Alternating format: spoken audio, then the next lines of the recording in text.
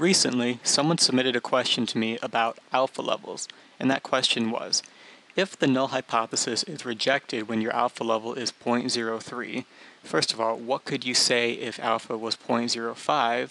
And second of all, what could you say if alpha was 0.01?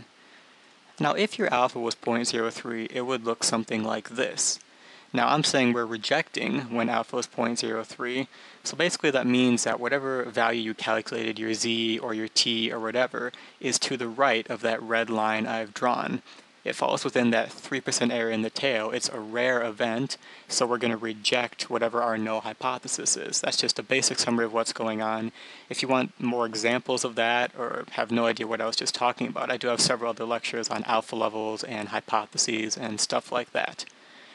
So the first question is, if the null hypothesis is rejected when your alpha level is 0.03, what could you say if alpha is 0.05? Now just looking at that graph, realize if you're rejecting at 0.03, that means you have a point to the right of that red line.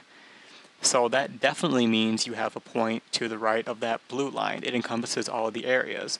So in this case, you would reject the null hypothesis. If you're rejecting at 0.03, you have to reject at 0.05 as well. But now back to this, and the other question is, if the null hypothesis is rejected when your alpha level is 0.03, what could you say if alpha was 0.01? Now, as you can see there, if you have a point to the right of 0.03, if you have a point to the right of the red line, it doesn't necessarily have to be to the right of the blue line as well. If it was to the right of the blue line, you could reject at 0.01. If it was between the red and blue lines, you could reject at 0.03, but not at 0.01. So here you would either reject or retain the null hypothesis. There is no way to definitively know the answer with the given information.